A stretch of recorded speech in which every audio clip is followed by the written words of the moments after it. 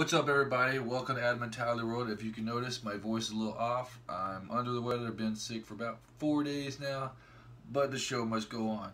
I'd much rather be in bed, sleeping, taking my meds, but I gotta read off the list of Ad Mentality. Alright, so this is the predictions for, or I'm sorry, not the predictions, the results. See, I can't even think straight right now. The results and my thoughts on Roadblock End of the line. First things first, I lost the predictions championship right here. Hold on. Coming back. I'm not gone. I didn't die.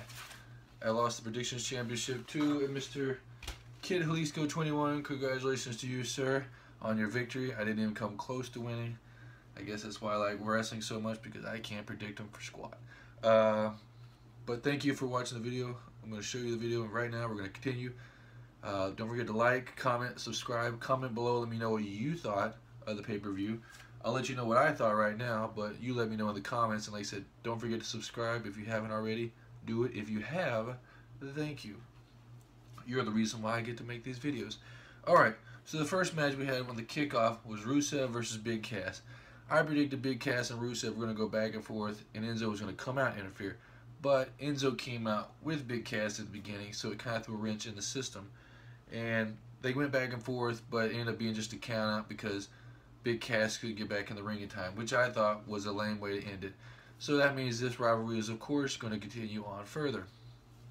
So Rusev wins by count out. Not a great way to win. But I said it protects Big Cass and Rusev because nobody actually lost. They didn't give up or pin.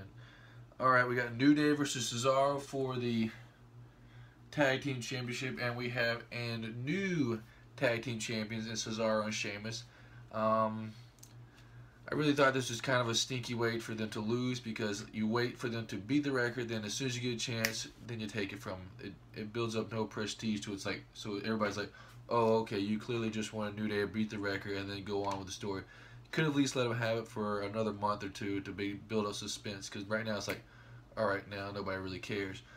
The move of the match was, of course, when Cesaro was going to get tagged, and he moved his hand. It says Sheamus went to tag him, but he didn't actually tag him. So when Kofi kicked Cesaro, he thought he was pinning the legal man, but he's actually pinning the illegal man. So Sheamus comes up, pins Kofi, and they win. And at the end of the match, they had Cesaro going, yay! And then the Sheamus lifted the hands, everybody's like, boo! And Cesaro's clearly the face, and Sheamus is the heel in this tag team. We're going to see how they make this work. Maybe it'll be like Daniel Bryan and Kane, and they'll finally get over.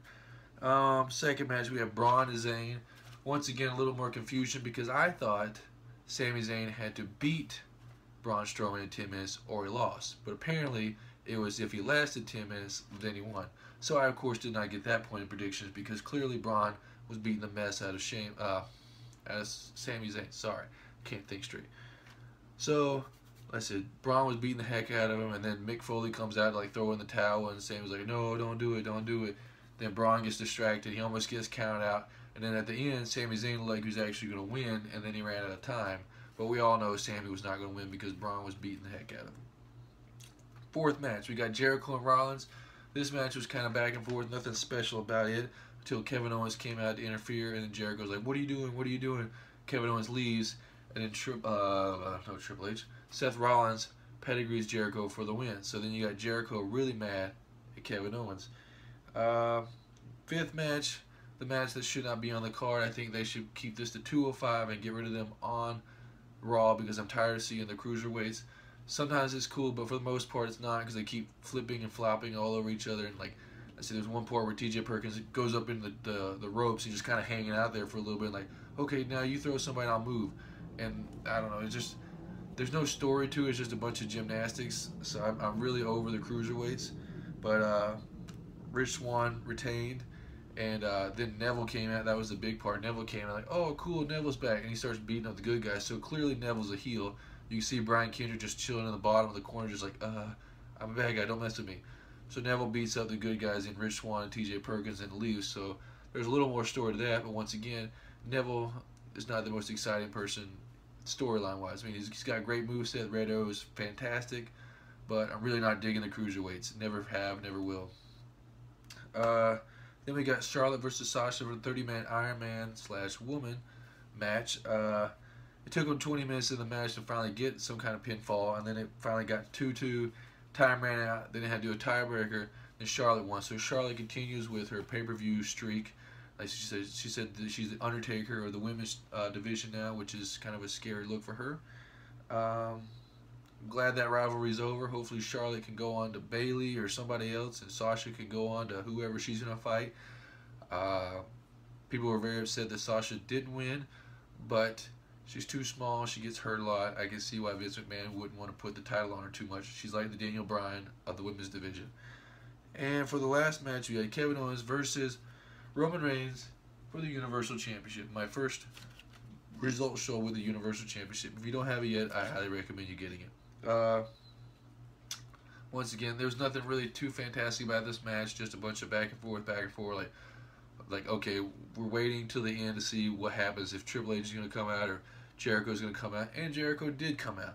He came out kind of like Roman Reigns, I believe, was laying down on the ground, and Kevin Owens was off to the side, and Jericho was looking at Roman Reigns. And you know whenever someone's looking at someone and there's someone behind them, you know they're going to turn and hurt them.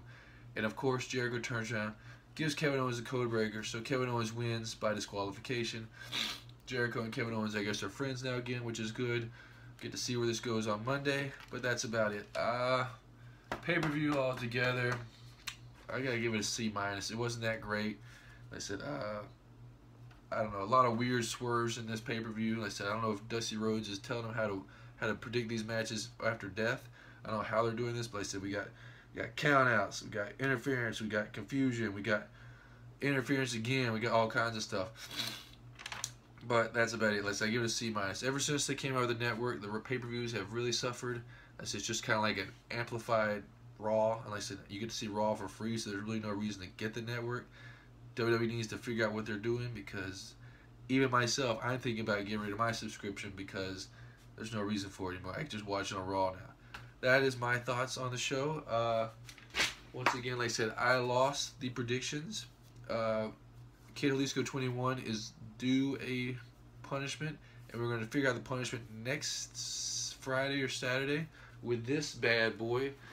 This is my latest invention. It is the Wheel of Punishment. Ooh, it spins. So we're going to spin this and put some numbers on here. We got 12 spots. We got 12 punishments.